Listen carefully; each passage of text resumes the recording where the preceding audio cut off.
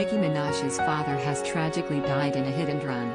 The singer's 64-year-old dad Robert Maraj was killed on Friday evening when a car struck him while he was crossing the road in New York. According to Nassau County Police, Robert was struck by the car at around 6 p.m. when he was making his way between Roslyn Road and Raff. Police reports state that the driver immediately fled the scene, meaning eyewitnesses failed to obtain a clear description of the vehicle and following the horror accident, Robert was rushed to hospital in critical condition. After sustaining severe injuries, Nicki's beloved dad sadly lost his fight and passed away over the weekend. According to TMZ, the homicide squad is now investigating the case and has pleaded with the public to help to identify the driver. Nicki has yet to comment on her father's death, although her representative confirmed the tragedy to TMZ. Although the Starships singer has kept her family life under wraps since shooting to fame, Nicki has been pictured with her father on several occasions. The pair appear to have enjoyed a strong father-daughter bond.